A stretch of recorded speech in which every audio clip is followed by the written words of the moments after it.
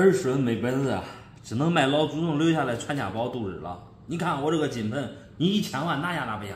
黄金打造的金盆，对，你说这黄金手镯我见过，你说这黄金的小碗我也见过，这么大的黄金金盆我还第一次见，我来瞅瞅。俺家这个金盆啊，来历大得很，我跟你说不来结果啊，关键你下一大溜。看来老哥这来历大得很，能讲讲吗？对，可以讲啊。跟你说这个事儿之前啊，这个盆都得往清朝去说了。清朝？对，往俺这个5代人之前说。你的意思这个盆还是清代的？对，你看看。哎呦，这上面有落款。哎，我先瞅瞅，我先瞅瞅。哦，慢点啊，毕竟是黄金的，是吧？别给我弄远了，别给我弄坏了。哦，行。道光年制。对，果然是清代的。当时是道光年制打造的这个盆，所以盖的烙印。哦，这老哥，这道光年制，看来您祖上在道光那时候就比较有钱。确实有钱，那时候俺祖上是在这个山上是绿林，反正算黑道吧。山上，绿林黑道。哎，对。您的意思，祖上做过土匪？大概是这样子。哦。你也知道不太平，哎，只能是做土匪。哦。然后当时发财了之后，这个人家给俺说了呀，给俺祖上说了，必须得打造一个金盆，用金盆洗手，哎，才是正儿八经的，才能去买地啊，然后就正儿八经的做实业了。哦，明白了，意思就是一开始咱祖上在山上做土匪，对，然后挣到钱了，金盆洗手，发财了，可以，然后就意思就是退隐江湖，哎，对，金盆洗手，哎，对，就这个金盆，当时这个啥打完了之后也不管扔了，哦，就当传家宝传下来，哦，一直当传家宝传到现在，来历就这么个来历。我的天哪，从清代道光年间传到现在，确实差不多200年了。有了啊，有了，刚才都跟你说了，5代人瞧瞧。我的天哪！那这今天拿到我这儿来，老哥，您这是要干嘛？给我1000万，我这东西都割爱了。哦，想1000万出手？哎，对，1000万我跟你要的也不多。这不只是黄金，而且从道光到现在也都200多年来，这个算古董吧。啊，意思是不单是黄金，还是古董。哎，对，想卖1000万。老哥儿，咱有啥说啥的。您说您要祖上出来一个状元，出来一个举人，出来一个大官儿，你说他们就是比较有名望的那种人，留下来一个金盆，是吧？对。那你说作为古董收藏着有收藏意义。您说你祖上直接就是土匪，哈哈哈哈，那你这弄的这他留下来的，你说他这个艺术价值不太高呀？这别讲艺术价值高不高啊？这是黄金的，黄金的。老哥，咱这个金盆有多重？我搁家里称了2斤多。2斤多。哎呀，那行，老哥，您看，您这个来历也讲了，想卖1000万也说了。对。那下面我能谈谈我的看法吗？你说。行。首先给您说一下啊，就你刚才您说的，在家称了有2斤多，我看了一下这个厚度还不薄，这么厚，这么大个，以我的见识来说，如果说是黄金的，我这一只手拎不起来，它不单单2斤，我估计啊，5斤10斤都得往上来，所以它这个重量不对，说明很大概率它不是黄金。咱再说一下啊，黄金大家都知道，它不氧化呀。您看一下您这个盆，这里面这都是绿锈啊。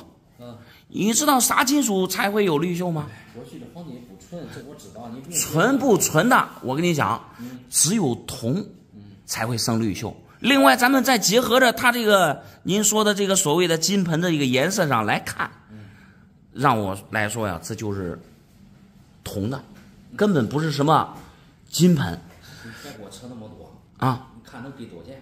给多少钱？没事，我再给您看看，然后咱再说一下这个落款啊，道光年制这几个字啊，这可不是以前用钢印凿上去的。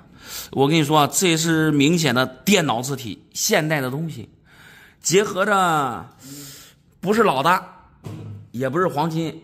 您别说要1000万，我估计啊，您要1000块钱，也没人买，这东西您留起来吧。你的意思1000块钱也不给？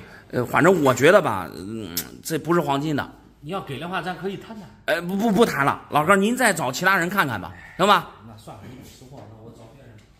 买个鱼叫我没法谈了，2000块钱捡漏一个金砖，他说是从河里边挖出来的，你看看到底值几百万？2000块钱能买金砖啊？这样我先上手瞅瞅。哎，看看你这是想卖多少万呀？最低得给我500万，少了我说实话还不想卖。500万，哎，有重量感，还这么大一块不过老哥，这么大块的金砖，即便没啥问题，你卖500万也不可能啊，没那么重，除非是老的。我感觉它得值500万。你觉得能值500万？最低了。你这东西刚才听你说是在哪儿弄过来的？我是今天早上卖鱼去了啊，然后他卖鱼的，他不是在杀鱼吗？他说他搁河里边挖出来的。卖鱼的？哎，对，从卖鱼的手里买回来的，2000块钱。对，他说他是在河里撒网的时候，撒出来的金砖。对呀，这河里边出现金砖，它平常不太可能嘛。它只有是老的、过去的它才能存下来。以前的古董，绝对是人家的金砖不小心掉到河里了。哎，对。然后，现在人家打鱼的给捞上来了。然后2000块钱卖给你。对呀。我的天呀，卖500万。这上面也没有啥字儿啊。你要是按理来讲，这要是老的，它比如说哪个银炉铸造的，它得扎上它的钢印，是吧？啥时期铸造的，它都得有啊。这时间长了，可能是磨没了。磨没了。哎，黄金比较软嘛。我的天哪，老哥儿，你是咋想的呀？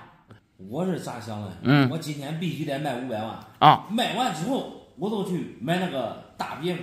大别墅？那个大别墅，说实话，我已经向往好多年了。之前我1分钱没有。今天让我捡到一个超级大楼。发财了！必须得把那个别墅买回来。买大别墅。哎。笑啥？老哥，我是问你咋想的，不是问你钱怎么花。我是问你，你看啊，人家卖鱼的，真是从河里捞上来一个金砖，是不是？人家2000块钱卖给你，他不会自己卖吗？他是卖鱼的，他不懂。他是卖鱼的，他不懂这是金砖。他看不懂。那老哥，您是干哪一行的？我是卖菜的。卖菜的。卖鱼的不懂金砖，您这卖菜的就对金砖有所了解。他感觉是个啥家伙搁的，我木托着有一定的重量你自己托托。确实有重量，确实有重量。不是老哥，他就是在卖鱼的。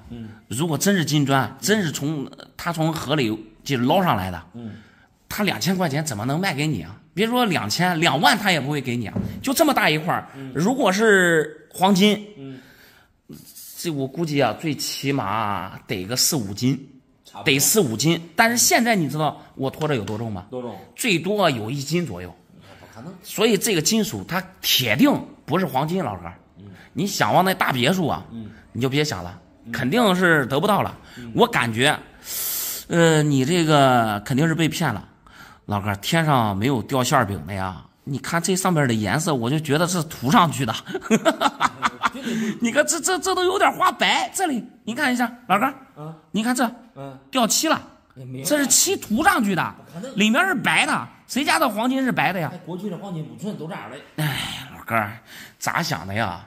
别贪那小便宜了，2000块钱到啥时候你也买不着这金砖啊！你就换成美元，你也买不着金砖。我只能说这是假的，重量不对。颜色也不对，这跟黄金一点关系都没有。老哥，那个卖鱼的，他是有固定的摊位还是游街的？游街的呀。你之前见过他没？我这卖鱼的，我肯定我下一次还能见他。能见他是吧？能见他，找到他，把这个东西给退了。2000块钱现在啊，说实话，说多不多，说少不少。我看着你卖菜，你这2000块钱也不好挣，是不是？给他退了，别想往你那大别墅了。退绝对是不可能的，这绝对是真金白银，这不可能给他退。那行，有可能你不懂。对，有可能是我不懂，你找别人再给您看看得了，好吧？找别人。你好，想弄点啥？这回我可翻身了。翻身了。老话说的真对啊，万物夜朝不肥，人无横财不富。这回我发了。发了。看来这是碰到好事了。那可不是嘛。弄到宝贝了。你说的可对啊。我先瞅瞅是啥东西。你看我这2个黄金亿。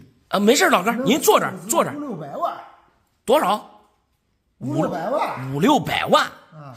我的天呀，500-600万的啥东西啊？我瞅瞅。这可真正的宝贝啊，皇帝御用了。皇帝御用的。啊，你看。我的天呀！黄金呀，这上面还有字儿啊。那貔貅。黄金貔貅的印章。对呀。这2个都是吗？那不一样。哎呀，这也是貔貅。纳财。哦，这上面还有貔貅纳财印章。不是老哥，这2样东西是黄金的？你看，那不是纯黄金吗？这东西咱从哪儿来的？说起来那可真是传奇。传奇。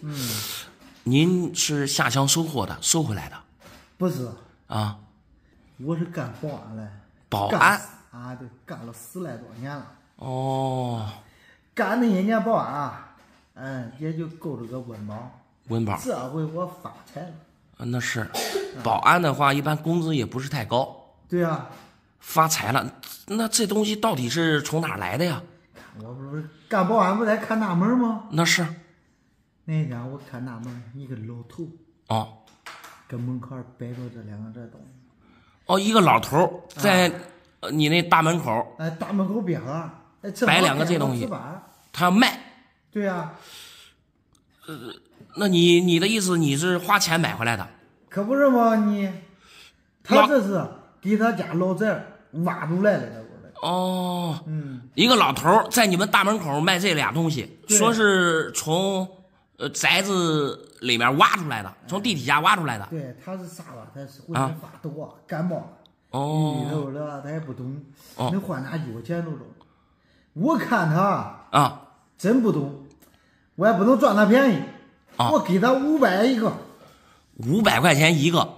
等于说这一对儿花了1000块钱。对呀。当时老头就跟你说这是黄金的。老头要懂了，他能会卖我吗？那是呀。他不知道是啥。你这是老头不知道这是黄金的。你看他可怜是吧？一个给他500，2个给1000，可不是吗？那你咋知道这是黄金的呀？看着亮度，地下挖出来的东西。你认为这是古董，并且还是黄金，所以价值连城。老哥拿到我这儿来，看来是想出手。那可不是吗？这回我咱又留不住，正好我这干10来年，1分钱没攒，够个吃喝。这回一下翻身了。对啊。想卖多少钱？我也是网上也看了。咋着也值个几百万呢。几百万那这2个你想卖200万？啥200万？一个200万不中啊？这俩得给600万呢。600万我的天呀，老哥，您这也是狮子大刚头啊！一下2个这东西就敢要600万。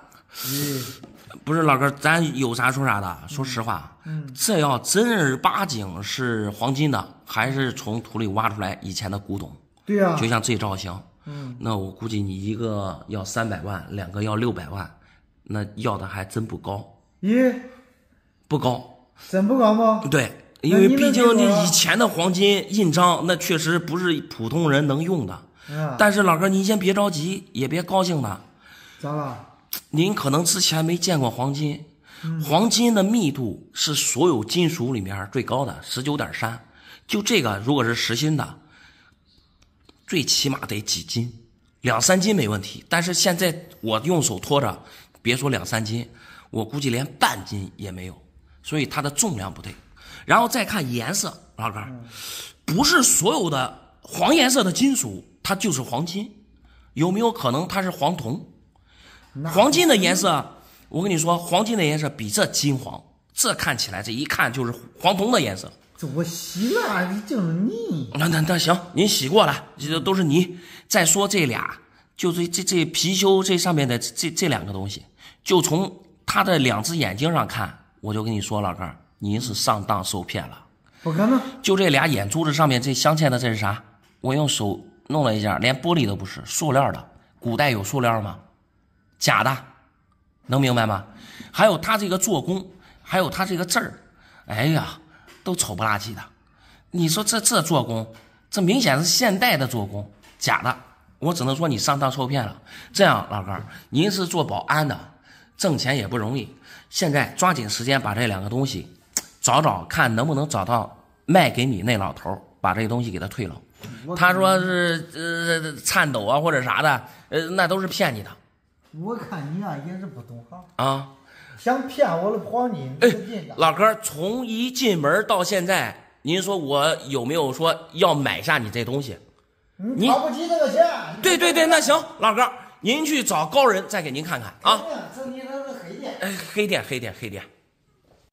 你好，想弄点啥？国宝重器，那收不收？国宝重器，对，什么样的？我先看看行吗？见过没有？这是国宝重器？这不是国宝重器，这是啥？你这东西从哪儿来的呀？这是一个青蛙呀，这紫金青蛙，紫金的啊，对，我拎起来还挺重。哎，这讲起来可有历史故事了。我跟你说，要不来历不简单。要不是家到中国，我都不会拿出来叫你见，知道不知道？哦，你的意思，这东西还是个老的？那摆满是老的呀！你看这上面的包浆，包括这上面的墨的汉字这些痕迹，你没看流传几百年了，那东西都。不过这个青蛙看起来惟妙惟肖的。对呀。那流传几百年了，你这东西从哪儿来的呀？宫里传出来了。宫里，皇宫。对，皇宫里面有这玩意儿。你都不懂，我跟你说啊，这是一对儿。哦，还有一个。对，我的天呀，两个。我给你讲讲它俩青蛙。我给你讲讲它历史吧。啊，你听了也不要惊讶，也不要感觉到不可思议。行，您讲讲。在以前俺祖上，具体哪朝的皇帝，这不管说，这说了要跟以前都要杀头了。哦，知道吧？俺祖上是以前是皇帝的书童，伴读啊，对。一直给他读到10来岁，一直玩到12年，你想想，关系好得很。皇帝的伴读，关系非常好。对，给皇帝一个老师，可以这样说。哦，你的意思这是咋回事？皇帝的老师送的？这是皇帝以前的皇帝，他不叫皇帝，他可能是属于太子那一类的。哦，然后伴读，然后他俩关系不是特别贴，最后他当上皇帝之后，这是他的把玩的一个玩具。哦，皇帝把玩的东西。对。这是当时啊，他不是这个东西，好像不是属于咱当时属于中原地区的东西。哦，这是哪的？这应该是以前的藩邦、外邦、波斯那边进贡过来的。波斯属于哪儿的？这就属于沙特阿拉伯那边的。不是新疆那边，当时是属于新疆那边都是沙漠，怎么可能有青蛙呀？你唬我的吧？不是，当时那边的反正供奉过来的，然后照着咱这边的模型造的，应该是。哦，知道吧？我就说这种青蛙，我看着小时候我见过，这跟咱中国的青蛙一模一样。你现在是见的多，知道不是？那时候要做这个东西做工可就难做了。哦。所以说找老师傅挨课雕刻，叫老师傅的眼都掉了都看不清。你今天就是过来让我长长见识。对。还想卖的。想卖了。那你这一对青蛙想卖多少钱？几百年的话，一年咱能按1万来算吧。你得给我个几百万。哦，一年按1万算，这东西几百年了，意思就是最起码得个。几百万，几百万，对，那100万也是几百万，900万也是几百万呀。几百年了，我就说具体哪个皇帝我不便说，所以说这个东西我给你大概估个价的话，给你要488万吧。488万啊，对，因为它有历史价值，也有收藏价值。是这，老弟，我觉得呀，你是走错地方了。我没有走错地方。我跟你讲一下啊，我这儿主要是玩姻缘，但是青蛙我没玩过呀。更何况还你说的是什么紫金青蛙？对，皇帝赏赐下来的，流传了几百年了，这来历太大了呀。俺家里人一直叫他当做宝贝，只不过到我这不是家到中国了，手里没钱了才拿出来卖。那行，那我下面我讲讲啊，从它这个包浆以及它这个颜色上来看，它这个是铜的。你说是紫金，我觉得不是，它应该是紫铜。另外，就这种做工的话，我觉得像倒出来的。你要搁以前，如果手工弄的话，得手工雕刻，这没有一点雕刻的痕迹。以前哪有倒出来这一说啊？那以前都是老师傅精雕细圆，拿着刀一点一点的刻出来，老师傅那眼都雕的都看不清了。你看一下这线。这线，这就说明是导出来的模具，直接导出来的，不是雕刻的。雕刻得有痕迹啊，这没有一点雕刻痕迹。长时间包浆，你看多厚，多漂亮的东西。主要可能我还是不太懂。这我主要是不玩青蛙。所以这个东西你另请高明，好不好？另请高明。我给你要的很便宜了，主要是它没有块，要跟以前它不是有个谁落花哪个师傅雕的？哎呀，好比说张大千了，那哎呀都有名字，对不对？你还别说，老弟还是比较内行的，还知道落款。那你找高人给你看看吧，我不懂。我给你要的很便宜，488万，要给有真块的3000万你也拿不下来。我跟你说，老弟，你就这玩意儿，说实话，因为我不懂这个，我就看着俩青蛙挺惟妙惟肖的。你别说488万，你就说480，我兴许可能留下。你这差得太远，好吧？480给你留着吧。啊，不，我不喜欢这个东西，不玩。主要是缺钱，480也中。不是你这弄的，我这咋接呀？这你既然说出来了，对不对？我想叫你还一出价的，你接着480就给你。不是，我怕你万一卖亏了，你再问问高人，万一有真花个几百万买，你真不要么？俺这传家宝几百年了。你先去，你这样，你先去卖，真是卖不出去了，你到时候再回来，行不行？行啊，我也卖个高价。对。你好，想弄点啥？老板，你帮我看看这几块银元值不值1万块钱？我先上手瞅瞅啊。你再去看看。呀，还都是老银元，3块龙洋，1块大头，我看看边刺，一眼开门的边刺，非常自然。你这银元要卖1万块钱？哦，我现在急需要1万块钱，有急事儿。哦，这碰到事儿了。我想问一下，这银元从哪儿来的呀？这银元是那时候我结婚的时候，俺婆婆就俺孩子他奶奶她直接给我的传家宝。哦，传家宝，那一看这就传了几辈了呀？对，传了好几辈，现在传到我这儿了。啊，传到你这儿了。哎呀，这是碰到啥事儿了？就要卖传家宝。我有一个弟弟，这马上该结婚了，人家下里要20万，我都凑不够。20万，凑过10万块钱了。哦。然后又加上我的五金首饰啥都卖了，现在正好还缺1万块钱。还缺1万？你这个弟弟啊，是你娘家弟弟还是婆家弟弟啊？那肯定是我亲弟啊，我都这一个弟弟，我最疼他了。哦，你亲弟弟，娘家弟弟，已经凑了10万块钱了。是的，这10万块钱反正算是我跟俺老公说，就算是我们借他的。哦，借给他。跟你老公说了。对，这10万块钱他知道。哦。但是我那卖的五金首饰，没给他说。五金首饰，你们结婚的时候，对啊，金手镯、金项链、金耳环、戒指啥的，都卖了。都卖了。那你卖那个黄金首饰的时候，有没有跟你老公说一下？这不管跟他说，这跟他说，那不打架了吗？哦。本来借10万块钱，他都有点不太同意。那你说实话，美女，你这做姐姐，说实话做得非常好。但是啊，你说这弟弟有事儿了，本身也是喜事儿是吧？咱该帮忙得帮忙，但是咱得量力而行，对不对？那你这个银元，这是你婆婆给你的，你也知道这是传家宝，传了好几辈了。那给你的时候肯定也得跟你说了，让你接着往下传，对不对？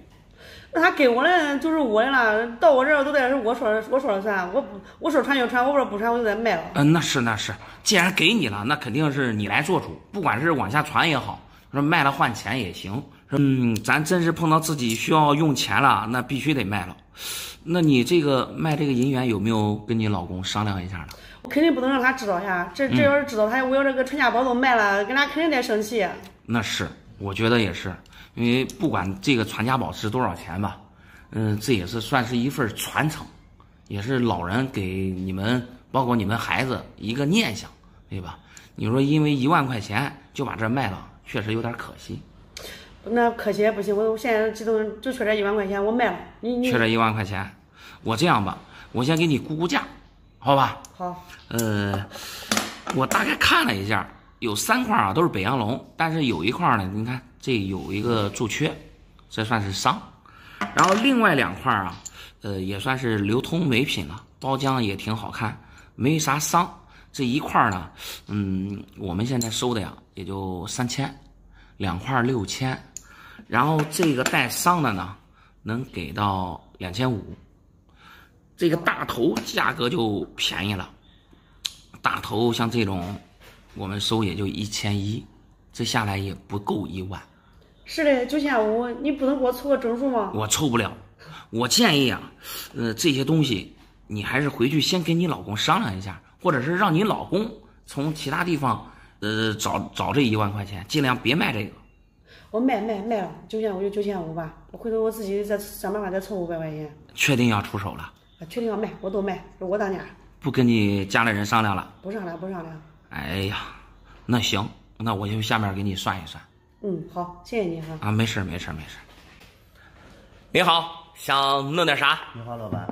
给你看一件稀世珍宝，稀世珍宝，宫里出来的龙凤黄金壶，龙凤黄金壶，对，哦，这个东西是黄金的，皇帝喝水用的，皇帝喝水用的，对，我的天呀，这来历太大了，那肯定的，那你这东西从哪儿来的呀？从哪来的？这个咋说呀？这是俺太老爷一个8兄弟，就是拜把子兄弟，太老爷的8兄弟。对，当时晚清的时候啊，人没有钱，穷工人家的孩子啊，都叫自己的男孩送到宫里面当太监，最起码衣食无忧啊。然后最后不是清朝灭亡了吗？把那些宫女太监都遣返回家了。然后这个就是俺太爷那个8兄弟带过来的，但是有一点小瑕疵是啥吧？这总没给那个皇帝喝水用了，对不对？对，我就说呢，你说水壶咋没有准儿啊？还没做好嘞啊！清朝都灭亡了，还没做好呢，清朝灭亡了。你看这个位置不是挖个口弄个小壶出水吗？就这个位置还没做好。对，然后清朝灭亡了。对，俺太爷那个8兄弟啊是个太监，有啥事啊被人看不起，都是俺太爷一直收留的，直到他老死然后教这个东西，他没有后人，没后人了，就传给俺家了。一代一代相传，我估计再传就给俺家这边再传几十年了。几十年了。对，清朝刚灭亡的时候嘛。那你这说这来历太大了。对，宫里的东西还是黄金的。对，那价值很高呀。龙凤黄金壶。你想卖多少钱？哎，这咋回事吧？这俺这家一代不如一代。俺祖训都写了，不到万不得已不能出手。我这都做了一个违背祖宗的决定。因为啥吧？一代单传，我到现在没结婚了，没生孩子了，再不结都断代了。那是没办法，只能卖了。我预算卖个2000万。2000万？够我在周后结婚生子，然后再弄一番小事业。准备把这个卖了，结婚生子，买房子买车。对，是这吧？那行，那下面我说说我的看法。对。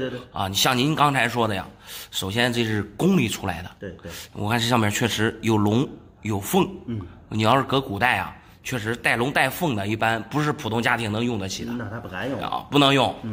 另外呢，您说这是黄金的。说实话，这个颜色可有点不像黄金啊，我感觉像黄铜。那不可能，黄澄澄的，你看，黄澄澄的。他因为那么多长时间了，经常磨损，你看那个布都让俺切换了，磨坏了。那行，您不认可没事儿。最重要的一点来了，您刚才说这个是啥？水壶是吧？对，还是未完工的。对，还是未完工的。但是呢，我看着这个已经是完工的了。并且呢，我给你讲一下，您刚才说是水壶，对，我说这个不叫水壶。你下次到别处卖的时候，你得给人家说明白了，这不叫水壶，这叫暖手宝。你看一下，这个能打开，能打开，里面放点热水，放了热水之后呢，手往上一放，暖手用的，确实是没有口，明白吗？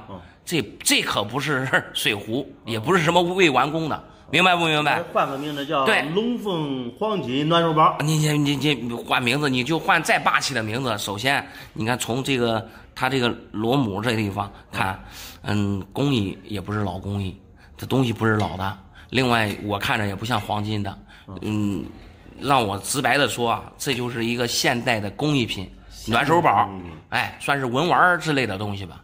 你想卖500万，那不带2000万。想卖2000万，那是不太可能了。我跟你说，你要在古玩市场上啊，像这样的东西，哎，确实这个龙凤挺漂亮，哎，看着还老里老气的，能卖个500-600块钱没问题。哎，500-600块钱看都不让你看，2000万你要不要？2000万我要不了。你便宜点说价。哎，不是，我刚才就说了，我给你估价啊，市场上也就500-600块钱。哎，那你弄不住啊？那算了吧，那这样你说500-600块钱是吧？啊，500-600块钱，你看这东西也跟你有缘。我这个人吧，有人相亲女来请女娃吃顿饭，都按你说的600块钱算了。不是，你刚才不是说要把这个卖了？这买房买车结婚用嘛，500-600块钱也不够啊。哎，咱这古玩不有规矩吗？这东西碰有缘人，你懂，你知道的价值，他就跟你有缘。不，这个东西我要不了，我只是给你估价。啊，500-600也不要？对，要不了。那我去换下一个人吧。行。这俺妈给我2块银元，你帮我看看值钱不值钱？我先上手看看是什么样的银元。你看看。这是2块大头啊。从这2块银元的包浆上来看，这2块银元肯定是你们的家传银元。易老板，你别说了，你猜真准啊！这个东西都俺姥爷的。哦，你姥爷的。那时候俺爸跟俺妈结婚的时候，俺姥爷送给俺妈的。总共给10块。那看来这是嫁妆银元了。哎，对。那最起码好几十年了。是嘞。当时给了多少块啊？10块。10块。那不对呀，现在怎么只剩下2块了呀？俺不是姊妹5个吗？然后我是老大嘞。然后我分了2个。分了2个，我不懂这个东西，我想叫你这给我看看哪个更值钱。那有没有龙阳啥的？龙阳它就比这个大头值钱。龙阳没有，我看都是这种大头。哎，对。那你回去可以看一下。因为像大头啊，按年份来讲有4个年份。这2个都是3年的，还有8年、9年和10年。那其中这4个年份里面，就8年的价值最高。如果有8年的话，你可以挑8年的，因为8年的相对来说比较少。你像家传银元里面，一般100块大头里面，可能只有1块到2块8年的，因为你们家好像总共就10块，是吧？对。那如果没有8年的，如果都是3年、10年的话，那你可以看看其他的版别。就你挑的这2块银元啊，它就不简单，就有版别。下面我跟你讲讲版别在哪。首先看不同的地方。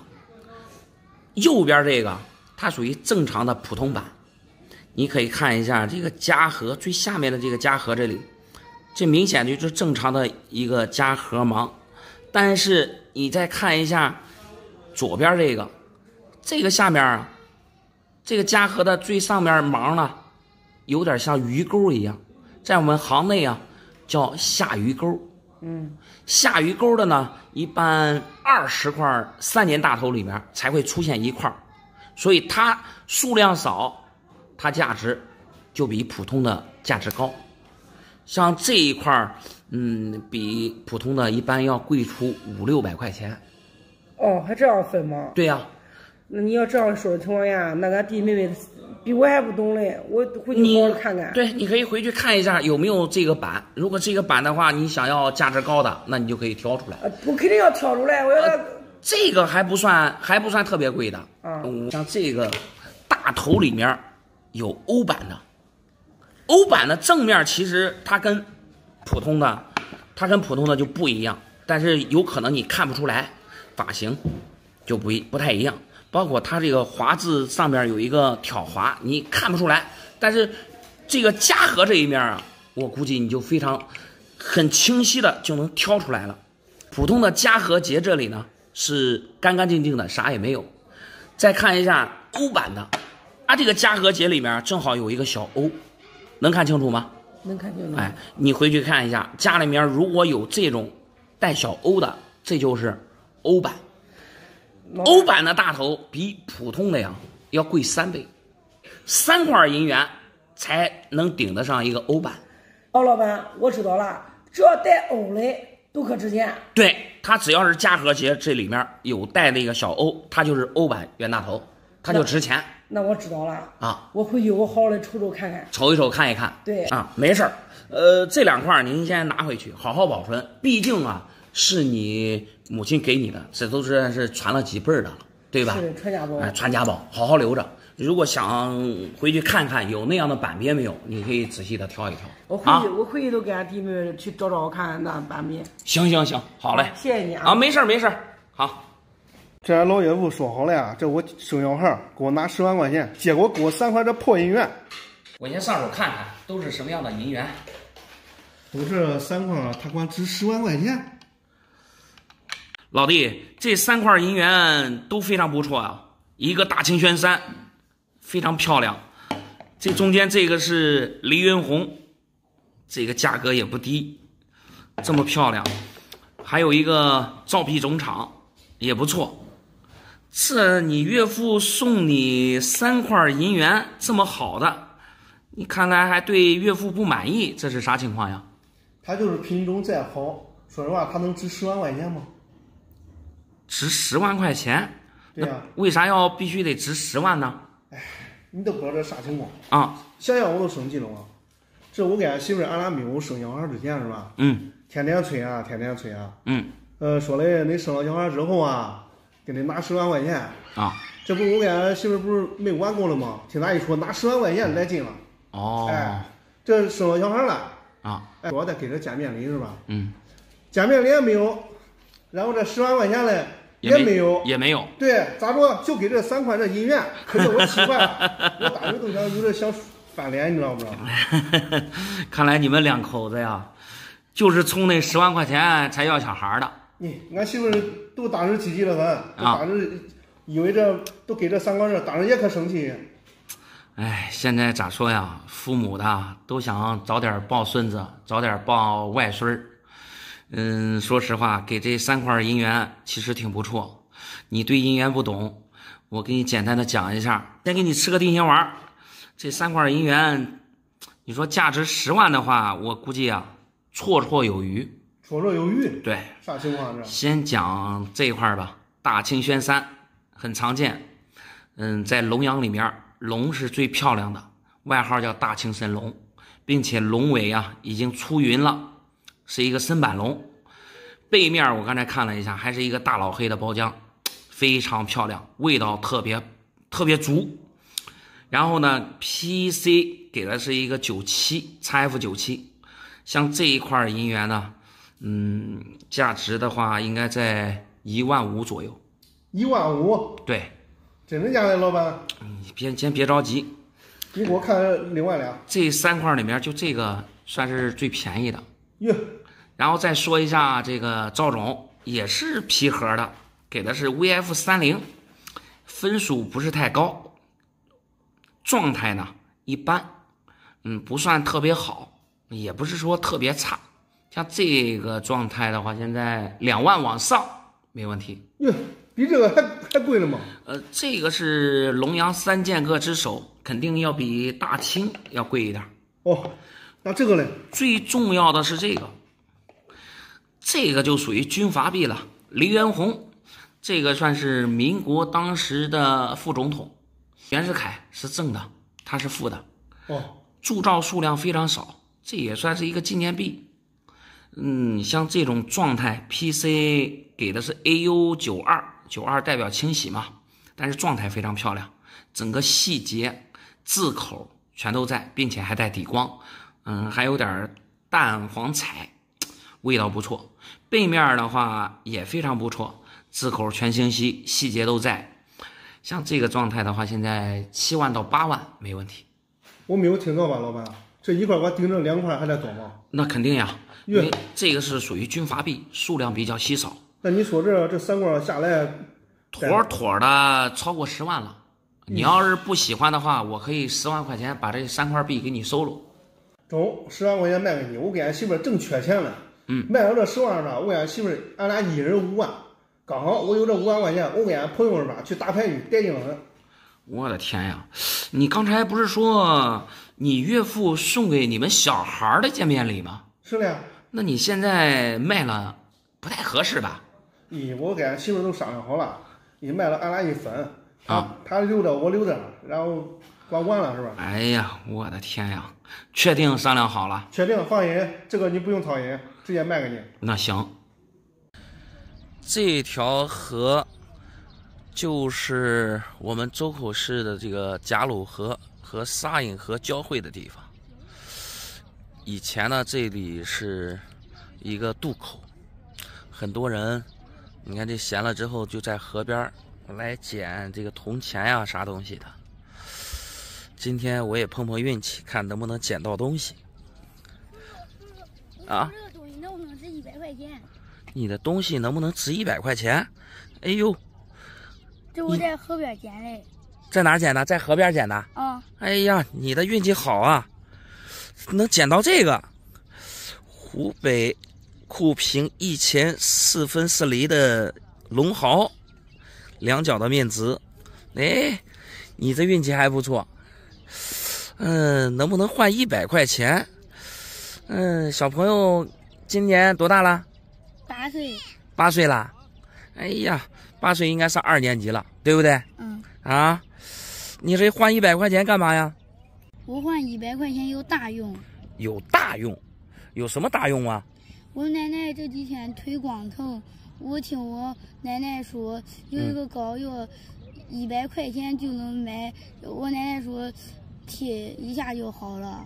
哦，奶奶的腿特别疼，然后你想把这个东西换100块钱，然后买那个膏药，是吧？是的。给奶奶贴腿上，然后奶奶就不疼了。哎呀，你这小朋友，你还别说，很孝顺啊。你要是缺钱的话，不应该给自己的爸爸妈妈要吗？啊，你还自己出来捡东西，还要卖100块钱。我爸爸妈妈在北京打工嘞。在北京打工。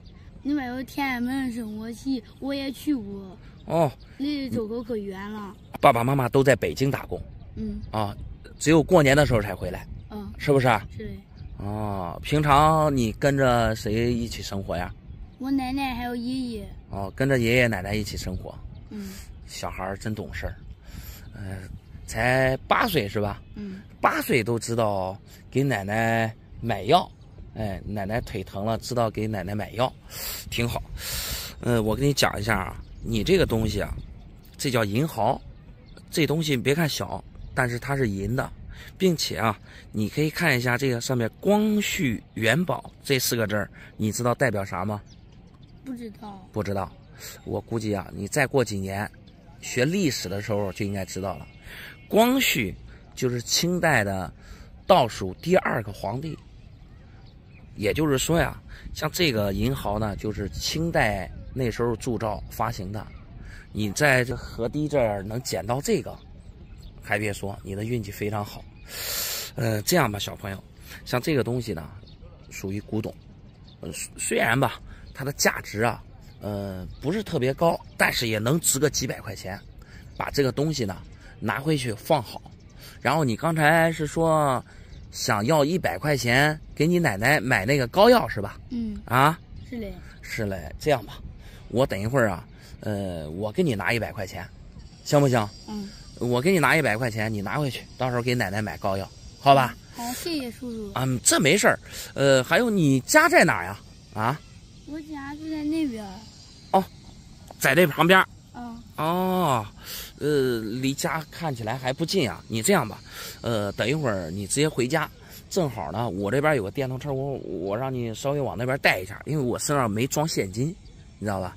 没装现金。等一会儿我到前边一点，我给你换点现金，给你拿回去，行不行？谢谢叔叔。没事儿没事儿，这么好的小孩，这个东西就别卖了，让你爷爷奶奶给你放起来，好不好？好。还有你自己啊，不能到河边了。你看一下前边这边也有小孩是吧？也有小孩，但是人家小孩啊，都是家里大人带着呢，要不然就是爸爸妈妈带着，要不然就是爷爷奶奶带着，是不是？是。你万一你自己就离这河很近，万一掉河里了，这很危险，知道不知道？知道了。啊，不要在这玩了，来。走出去，没事，往那边走，往那边走，往那边走。我一会儿给你换钱去啊。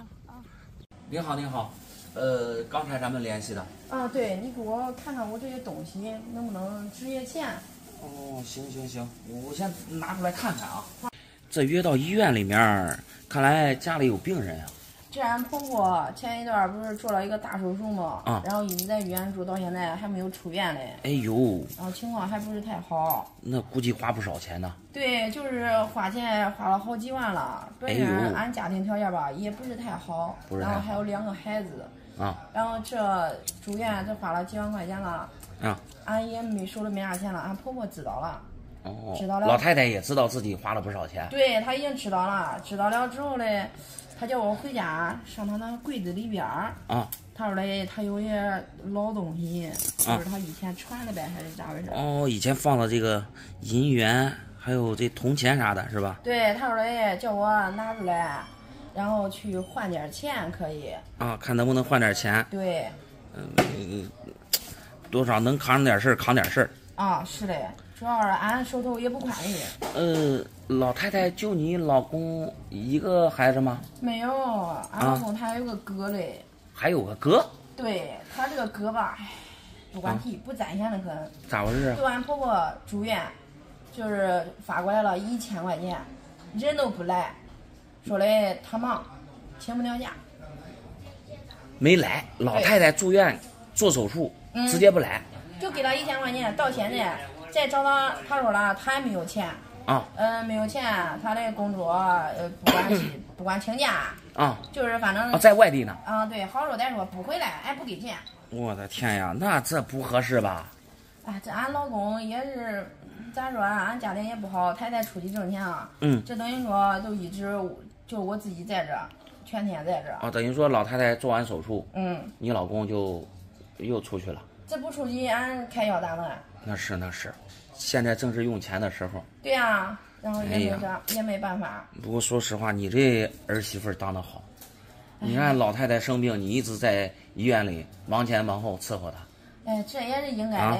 她当老的嘞，是不是？那是。等于说这拿老太太这些东西要变现。对，想换点钱。能应急是吧？对。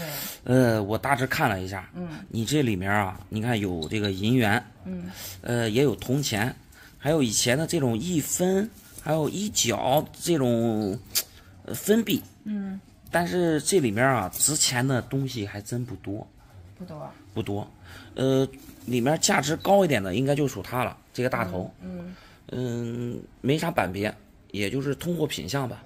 像这一个我们收的是1000块钱，1000块钱。另外呢，还有这个也是银的，这是银毫，孙相银毫。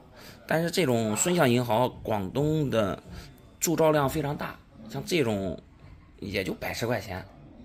110块钱。对，不咋值钱。再看其他的，可能就没有太价值高的了。这个是民国的镍币，半元镍币，也能值个几十块钱。然后还有这种是，晚清的铜板以前这个大头银元，还有那带龙的银元，是大额的这个钞票。像这种就相当于零用钱，这样出去买个青菜啊。买个馒头啊，在当时就拿这个，这个铸造量以及存世量也非常大，这东西吧，一个也就10-20块钱吧，所以它的价值也不高。再说这几个铜钱，我看了一下，都是清代的，好像还都是乾隆这有一个铜字，这个是一个光绪，字口有点糊了，像这种。也不咋值钱，可能光绪吧，好歹能值个20-30，铜制也能值个10-20，这种乾隆就不行了。乾隆的话，一个才几块钱，所以它的价值也不高。分币就更不用说了，因为这种基本上不值钱。我看这里面这个，不是以前的，这个是属于台湾的老硬币，这玩意儿也不值钱。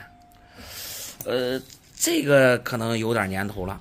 我估计就以前或者是小牛或者小狗身上的铃铛，你看现在还能响，确实时间挺长了。这种也属于民俗件吧，老的是老的，但是不值钱。说实话，你这碰到你们这种情况，有啥说啥的啊，能帮就帮，但是确实值不了太多钱。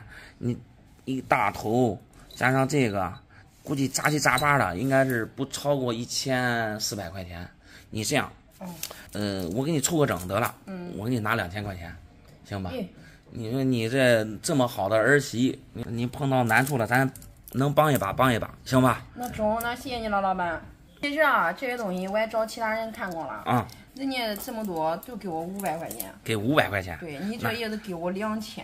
给500块钱肯定给的太少了。啥也不说了，你现在正是着急用钱的时候，我等一会儿先把钱给你，行吧？那中，谢谢你了哈。没事。你好，刚才是咱们联系的是吧？对，2个金币，想鉴定一下是吧？银元的造型。哎呀，还确实是银元的造型，这袁大头的造型呀，上面还带铅制。哎呦，我看这个是21年的传阳。不对呀，这按理来讲，这应该是银元啊。怎么可能是金的呢？我去你那个店里看了，你也说是金的，金首饰那店里。你这东西从哪儿来的？一个神奇的晚上，俺妈出门去遛狗啊，那半夜3更一看地下有个刺眼的东西，是金子都会发光啊。俺妈狗头捡起来之后是2个金币。你的意思，老太太晚上出去遛狗散步，对，然后捡了这2个这东西，对，然后你去，刚才听你说去金店金首饰，我想加工个那个啥首饰嘛。你想做首饰？给俺妈做个耳坠子，给我做个戒指。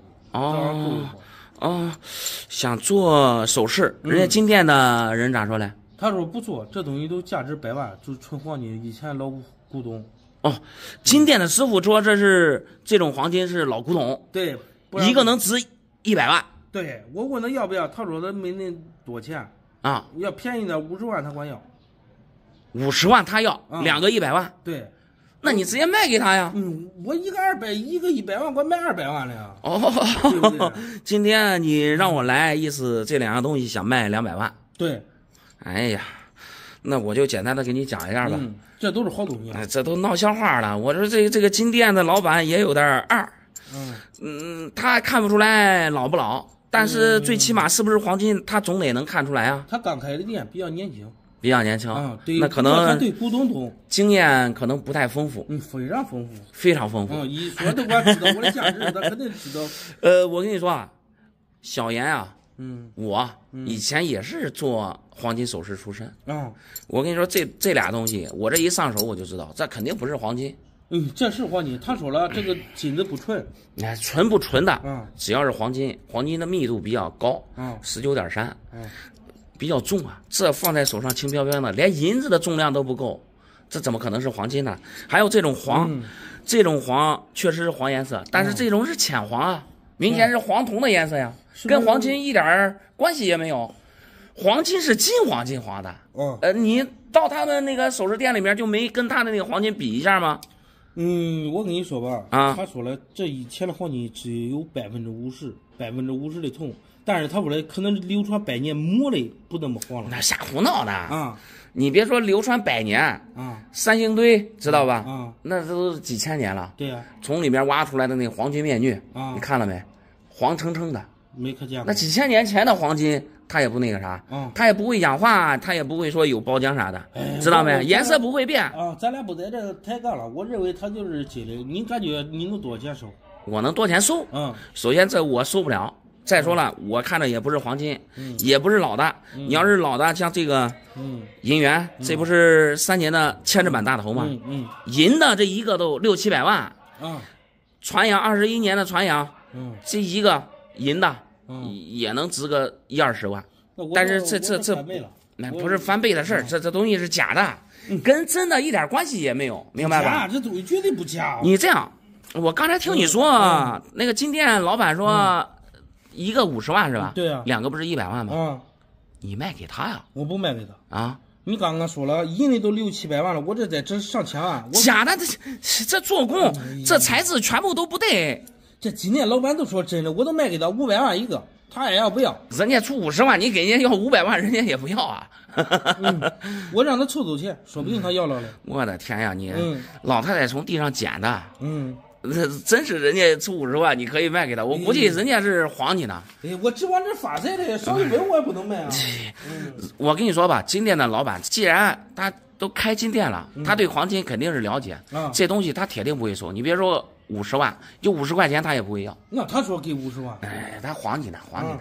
好，哎，只是给你做不了。那下午再找他去，我看他50万到底要不要。那行啊。好，你慢走。我这收破烂收过来11块银元，花了500块钱，也不知道是真是假，你赶紧给我看看。收破烂收的，对，总共是11块500块钱。我的天呀！现在收破烂的都能收银元了吗？这些东西我本身都不想要。这老婆对吧？她啥也不懂啊，她求着我要来，叫我收来，求着您要。对呀，我收废铜烂铁可以，这东西谁知道价钱啊？都给他500块钱，多一分我都没给他。就这11块银元，给他500块钱。本来是50块钱一块啊，最后还拿了一块呢。哦，500块钱，咱算好的是50块钱一块，对，10块，然后最后又算送了一块。对啊，你先别说其他的，你赶紧给我看看，因为这个东西啊，我拿回家，俺家里边人说，有说是铜的，有说是铁的。说实话，我这对这我这头皮麻。是不是铁？我估计您应该比较了解，也好辨认。我看着不像铁，一个吸铁石就搞定了吗？没有吸铁石，关键是你们收破烂的肯定有收吸铁石啊！说那也赶紧给我看看，带回来就亏了500块钱，咋说呀？500块钱。我估计啊，是不是家里人看到这有点这个黄色的包浆？对，害怕是铁的。我感觉也是嘞，别弄假了都弄，那假了我可完了。这假是假不了了。我先给你吃个定心丸。这些银元都是真的。这回啊，说实话，你是捡大兜了，捡大漏了，大漏，何漏之有，何漏之有。我跟你这样说啊，我看了一下，总共是11块是吧？对，这龙洋还很多。有3块大头。应该是7块北洋龙。然后1块，这个是做人，这是法国的，国外的啊。就这里面最便宜的站人啊，就能值500块钱，就这一块值500。对，那这是最便宜的，这都管卖5000多意思？不，我刚才说了，这是最便宜的，因为这是国外的银元嘛，咱们中国人玩的不多，所以它的价值啊，相对来说比较低。这是500块钱。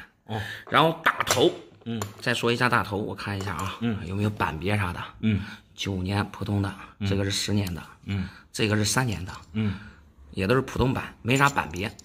这大头我看壁面上也没伤。像这种大头，一块1200，3600吗？对呀，怪，你别激动，老哥，别激动，这是大头，一块1200，3块3600。别来给我开玩笑，一点玩笑也没开。我这暴脾气，我跟你说最烦的是开玩笑。老哥，你先别着急，然后咱们再说一下龙洋，因为龙洋价格相对来说比较高一些。我刚才好像看到有一个壁面有伤的，因为壁面有伤啊，它就比较便宜了。这个，像这个，有戳记，这也就2000多块钱，一块2000多，你确定？我肯定，这是34年的北洋龙，龙洋3剑客之一。北洋龙2000多块钱。怪这家伙这几个。然后其他没伤的，内饰有伤的2000多。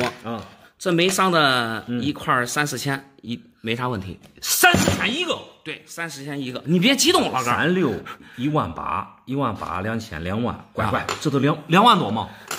那肯定是超2万了。超2万是没问题的。别说了，老板啊，现在都给你，现在给我。你要是不给我，我跟你说，我今个给你6万。你看，确定是你收的啊？肯定是收的呀！我跟你说，他家里还有嘞。我当时说实话，兜里都带了500块钱啊，带的太少了啊。你都这样一说，明天我跟你说2万本，我直接给他搂2万。可以。不过刚才您说是一个老年人，老太太是吧？对呀。咱说句实话，捡漏可以捡，老太太人家年龄大了，对，既然卖这个，这搁谁家里啊都是传家宝，说明是碰到事儿了。别等等，老板，你别说那么多马上我拍个照，看，比如说这3000的是吧？我到时候给他2000，这1000多了我给他800，这个最便宜的我给他400。哎，对了，哎，人家碰到事儿了，能多给点啊，多给点，这样比较好一点。别说了，老板啊，都这样说吧，就这样说，赶紧算。那行，我下面给你算一算啊。你好，想弄点啥？我看恁这干回收老东西的金元宝，恁收不收？金元宝，我能看看。你看看。我的天呀！纯金的。行，你先坐那儿，先坐那儿，先坐那儿。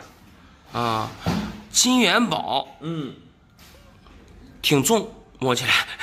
你金的肯定重啊，金的密度大。你这东西从哪儿来的呀？这讲起来可有故事了。有故事。在民国的时候啊，俺老太爷号称都在这个周口地区周半城。周半城。对，半个周口都是俺老太爷管的。哦，那比较厉害了。你看咱这周家口这渡口以前的管制权各个收费、水源收费全是俺家来收的。我的天呀，那比较厉害了，有钱。对呀，这走这个运河这支流你说都是水上一霸，可以这样说。我的天哪，那你这家世显赫呀！那是的，在民国的时候，俺老太爷都8个姨太太。你想想，怪不得。那你这个东西是你老太爷给你的？对呀，8个姨太太，总共有23个孙子。我的天！24个闺女，一个人分一个，一人分一个，就这种金元宝。对，你想分出去50多个来，这家姨太太。那你这想卖多少钱啊？这个具体我也不知道价，不过我打听了一下，那会儿100万以上吧。最低得是100万也是。对100万拿不走。咱说实话真要是民国晚清那时候的金元宝，就是还是实心的这么重，那你要价100万，没乱开价。对呀，我没乱开价吧？对吧？没乱要价，我觉得价格很低。你就一个银元宝，如果说是特别重的，那也得几十万呢。对呀，你更何况金元宝更少。是的。但是你这东西我看着可不老啊。这老在周口地区只有俺家里有，其他人不管是你听我讲啊，不管是工艺也好，不管是它的重量也好，还有它这个做工，这一看，这是现代的工艺。你看它这个表面，你搁以前哪有古法的工艺啊？这就是古法金的工艺啊，这肯定是现代的东西啊。这不可能嘛？那你这东西我看着是一眼假。你这想卖100万，这个梦想肯定是破灭了。另外，我觉得这也不是老的。你说的刚才那故事讲的挺好，什么一会儿周半城啊或者啥的，讲的挺好。但是我看着这肯定不是老的，这工艺就是现代工艺。我跟你讲的这个故事它实际它不是我的故事。不是你的故事，这是俺朋友的金元宝。你朋友的故事也是俺朋友的故事。他给我讲了这等于说这个金元宝是你朋友送给你的。对他确定他家里是以前都那么牛，大地主对，都那么牛那你这不行，这咋看着这也不对，这我也受不了。那这样吧，老板他只要是金子，他不管老不老，对不对他得有个价格。那是他要是金子，那你开个价。他要金子就这实心的这么重，那也不便宜。对呀，是吧？但是我看着连金子都不对。那不可能吧？这正儿八经的金子，你咋会说不是金子呢？我这边呢，现在主要做的是银元这一块，玩的也是银元。但是搁以前，我是做金银首饰出身的，明白吧？我做了将近20年的金银首饰，是不是金子，我还是能看得出来的。那可能是这个金子的纯度可能不够，你看着开价吧，反正。你的意思让我给你估价？既然来到你店里，不能空手而归啊！我给你这样吧，东西呢，我肯定要不了，你要让我给你估价呢，我就给你估价，像这个东西呢，在古玩街上啊，我估计像这种现代的工艺品啊，能值个100块钱。算了，我看你有缘给这个元宝有缘100块钱给你了，100块钱卖给我。100块钱，你不是说100多吗？意思？不管多少钱，我不收，我只是给你估价。老弟，来，东西你还拿着啊？万一说实话啊，因为我这边比较年轻，搞这个搞得少，万一我眼力不足，真是民国晚清那时候的，那不你不亏大了？100万的东西啊，你100块钱卖给我，对不对？有可能啊，有可能，是吧？你再到别家问问，行吧？对，行。